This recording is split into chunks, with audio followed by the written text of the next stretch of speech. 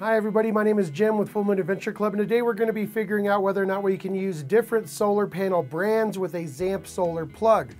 On a lot of our travel trailers and RVs that we pick up, if they're newer, they might have a Zamp solar plug on them, and we're going to talk about what exactly that means and whether or not you can use different brand panels on that plug. And the short answer is yes, you absolutely can.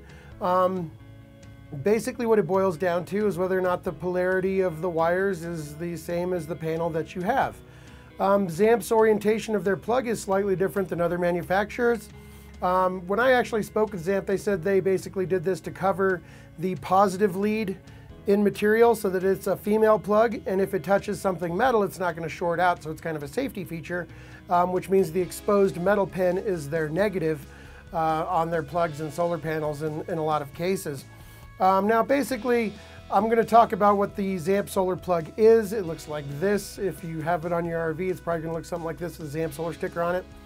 This is usually just a set of wires that's going to run to your battery bank that is wired into the RV. These typically do not have a charge controller built into the system, so this is basically just wiring that goes to your battery bank, and you cannot hook up just a normal solar panel without a charge controller because it'll keep charging your battery till it's full and then keep charging it and do damage.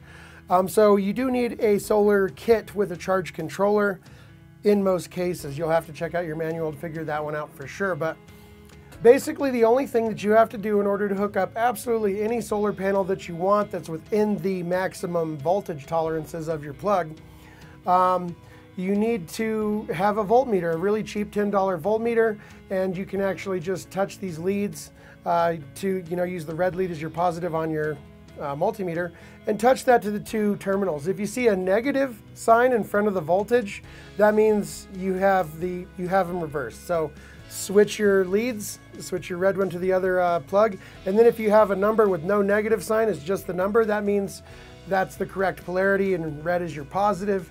And now you can check your solar panel by doing the exact same thing.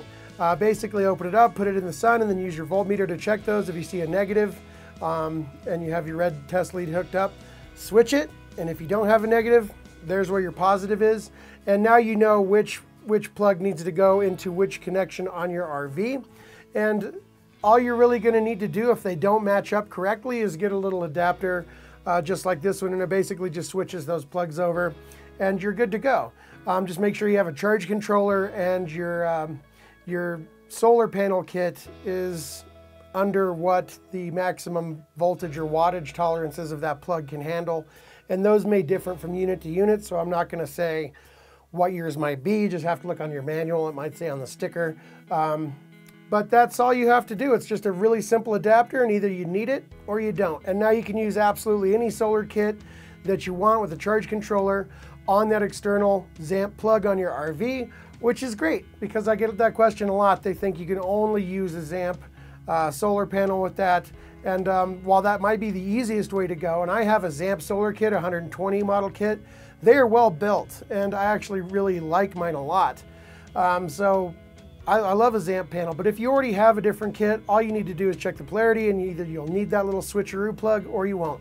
I will put a link in the description below that'll take you hopefully to that link that has the little switch plugs with that connector type, and that should help you out. So if that helped you out, please like, share, subscribe. That really helps me out. And until the next video, my name is Jim with Full Moon Adventure Club. Thanks so much for watching, and happy camping.